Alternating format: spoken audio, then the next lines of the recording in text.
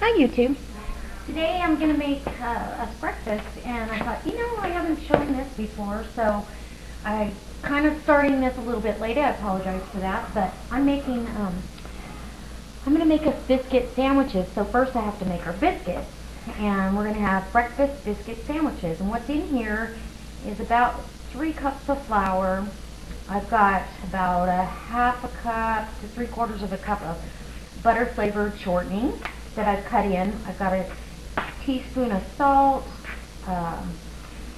This is self-rising flour, so it should rise on its own. I always use dough enhancer, so there's a tablespoon of dough enhancer in there. Also, it helps the flour rise.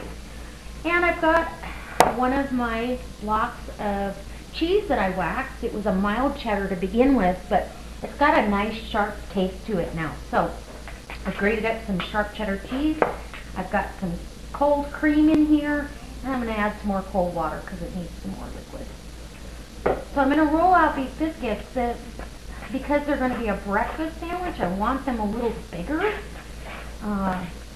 So I'm going to cut them with one of these and not worry about all the rest of it. Okay, more water. And you want the water or cream or whatever you're using, buttermilk, you want it to be really cold. I didn't have any buttermilk this morning, which is odd for me. But I'm going to finish mixing this up, get it rolled out, and I'll bring you back when I'm closer to putting them in the pan. Alright? It's almost there. Alright, so I'm ready to roll these out. I've got a pretty good sized batch here. I've got flour on my granite, which will help keep the dough nice and cold.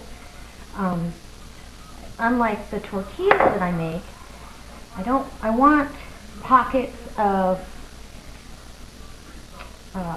shortening. That's what's going to make this biscuit flaky and light. And so, anyway, I'm going to roll this out. These are for sandwiches, so they're probably going to be a little thicker, and they're going to be bigger, because I'm going to have a fried egg on here. Look how nice that is. Fried egg, some ham. It's already got the cheese in the biscuit, so I'm good there. It's kind of odd using this as a biscuit cutter, but it's going to work great. It would be a great size for English muffin, too. So I'm going to preheat my oven to 400 degrees. Those are probably going to be in there maybe 10, 12 minutes, I'm guessing, but we'll see.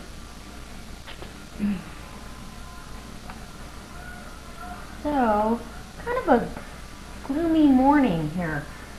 Nice to have a day off, though. So I gather up all my scraps. I don't want to waste anything. Precious biscuit dough. No more flour.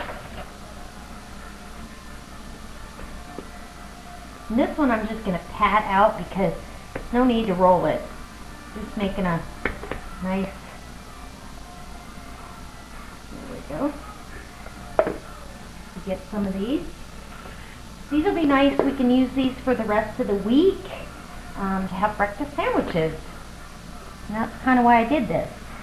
So we'll have 2 this morning.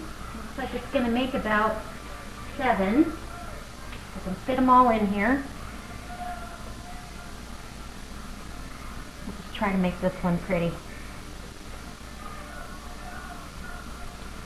To me, these oddball ones taste better. I think they got more love on them. Alright, so I'm going to put this in the oven. I'll bring you back. Oh, that one maybe needs a little work. Pick up some flour.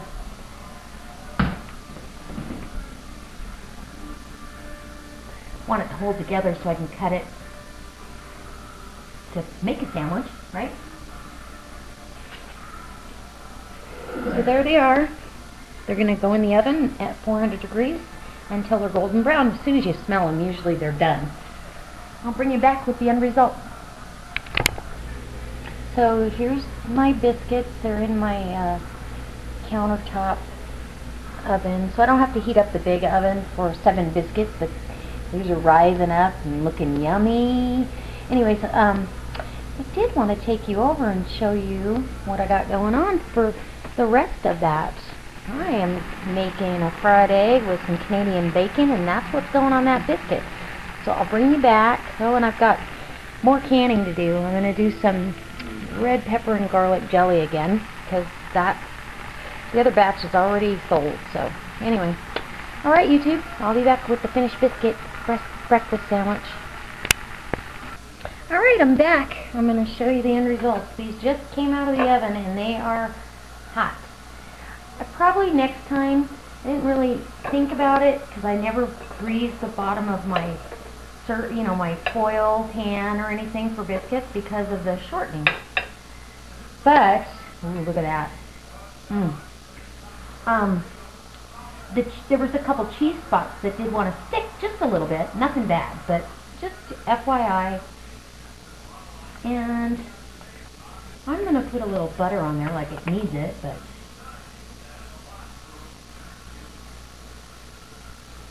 and I've got my ham and egg waiting.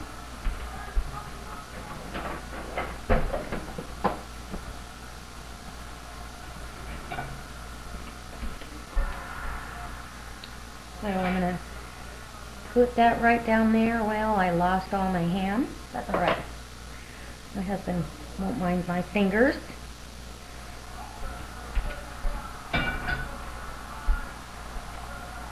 And there you have it. A really lovely cheese biscuit that's flaky and yummy. And nothing better than homemade biscuits, I'll tell you. I hope this inspires you to do something different. Step outside your little zone that you're in, maybe.